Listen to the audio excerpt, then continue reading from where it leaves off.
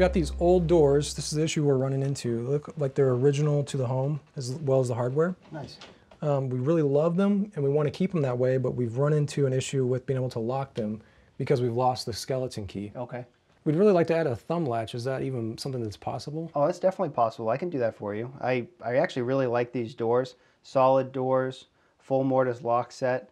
You didn't really see this kind of quality in a lot of the post-World War II boom houses. They got a little cheaper with hollow core doors and cylindrical locks. These are great. I love to save that look. Let me take it apart and show you what the parts and pieces are, and we'll go from there. All right, sounds good. All right, the first thing we want to get started with is by pulling the knobs off. For that, just a little set screw.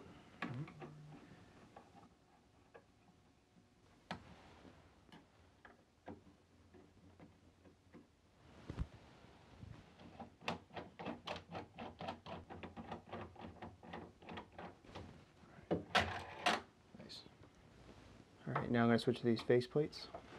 There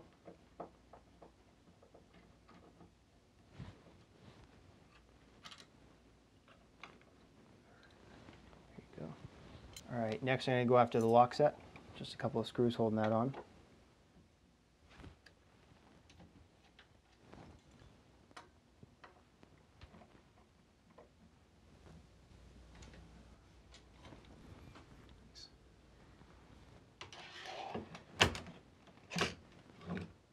There it is.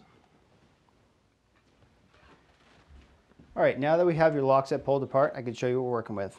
This is your older lock body here, set up for the skeleton key, but we want to add a thumb latch to it. And it has a square part that goes through the lock to actuate it. You can see it's not going to work with the old skeleton key. We need to find a lock body that will receive that thumb latch and turn the lock. And since I'm swapping out your lock body and I'm adding your thumb latch, I need front and rear plates. I might as well add a new knob as well so it all matches. Okay. I could go to a salvage yard and try and find the parts and pieces to make this work, but it's much easier to buy a replica kit.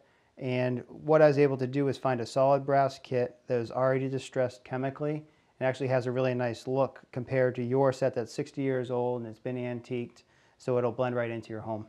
Great. What do you think? I like it. All Let's right. do it. Sounds good. All right, we want to start off by fitting this lock set into the mortise.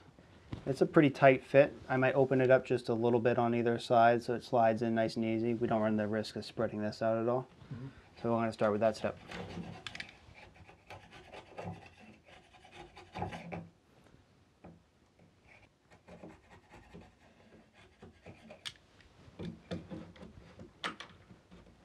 All right, so sliding this in, looks like I can reuse my top screw hole, but we'll probably have to drill out a new one for the bottom.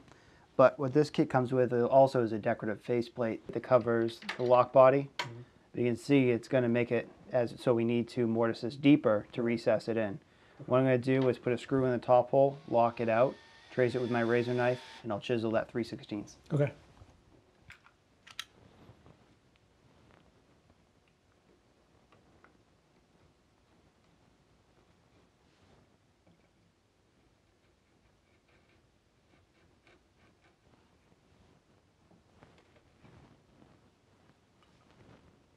Now that we have that opened up, let's see how this fits.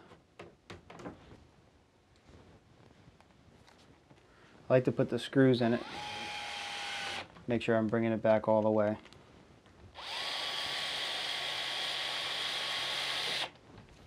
right, we'll put the faceplate on. Nice fit. The only thing is, recessing this in, we actually moved our holes back a little bit. So what I'm going to do is take a pencil. I'm going to do just a little shadow line of the material I want to take away.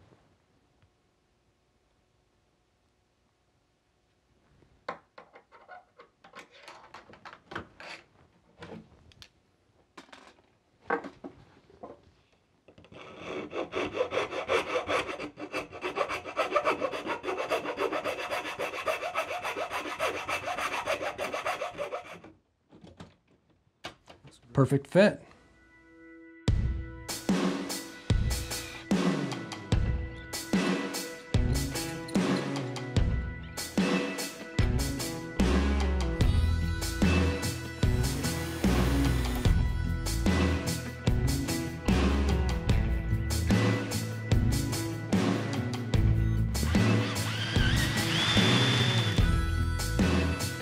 go. Give it a try. Let's do it. All right, closes. Let's check the lock. Hey, look at that, it locks. All right, we got a locking door. Awesome. Thanks for coming to Springfield. Thanks for having me. Nice job, Nathan. Thanks, Kevin. So no way to work with what he had there to save it? You know, we could have hunted around and probably found a skeleton key that worked, but the homeowner really wanted the form and function of a thumb latch. You know, they had some kids, so they didn't want to lose another key. So you're into new hardware in that situation anyway. But today, with all the reproduction, there's a ton of choices. Yeah, I mean, this is just 3 samples of different back plates. You're not just stuck with the off-the-shelf one anymore. Yeah. Oh my gosh, feel how heavy that is. Yeah, it's solid. They really do a great job doing the reproduction stuff. Yeah. Honestly, it's probably nicer than some of the old stuff they made. It's not surprising, right? I mean, a lot of stuff was mass-produced and it's old, but it doesn't necessarily mean it's super high quality. If you upgrade, you can also change your style. Cool. Yeah. All right. Well, like I said, good information. Thank you. Thanks for watching. This Old House has got a video for just about every home improvement project, so be sure to check out the others. And if you like what you see, click on the subscribe button to make sure that you get our newest videos right in your feed.